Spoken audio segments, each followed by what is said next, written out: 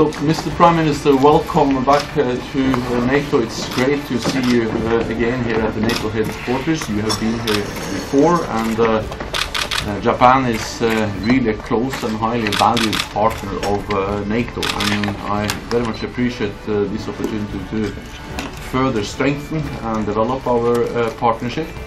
And when you visited NATO last time, you called NATO a natural partner of Japan, and I totally agree with you. And I think we are making important progress in many different areas.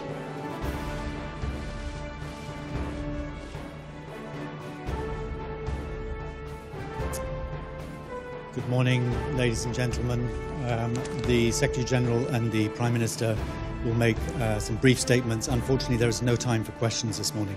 So now I pass over to the Secretary General. We also very much value our political dialogue with Japan on issues of mutual concern, including North Korea. Since last December, we have addressed the North Korean threat at 2 Council meetings with our 4 Asia-Pacific partners, Japan, South Korea, Australia and New Zealand.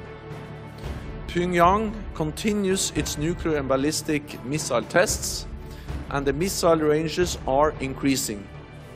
All of these nuclear and missile tests are a clear breach of UN Security Council resolutions and a threat to international peace and security.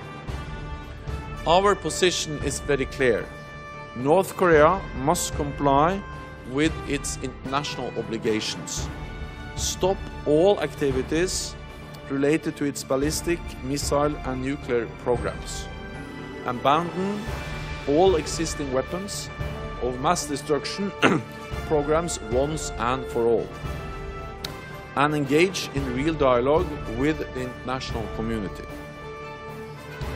Prime Minister Abe, thank you once again for coming to NATO headquarters, and thank you for the kind invitation to visit Tokyo later this year.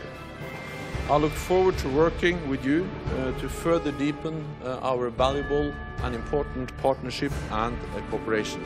So thank you so much.